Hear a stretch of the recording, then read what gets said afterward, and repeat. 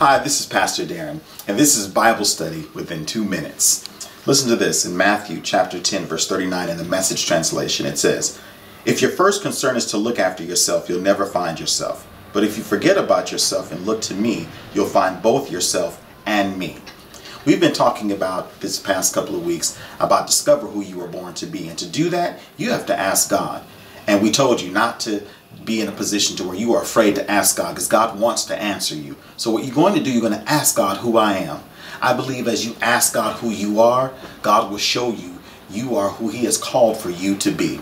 And who is that? An image of Himself. The Bible talks about that when you were made in the image and the likeness, He says, of us. Us who? God, Holy Spirit, and Jesus Christ Himself. Listen, when God answers you, it's going to be scary. It's going to look like you cannot do it.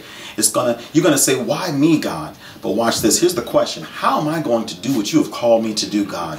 And God's going to say this to you. Watch this. He says, you walk by faith and not by sight. And that's what you're going to have to do. You're going to have to walk by faith and not by your bank account, not by what it looks like in terms of what people say that you are, not by even things that you've done in the past. You're going to have to walk by faith and not by sight.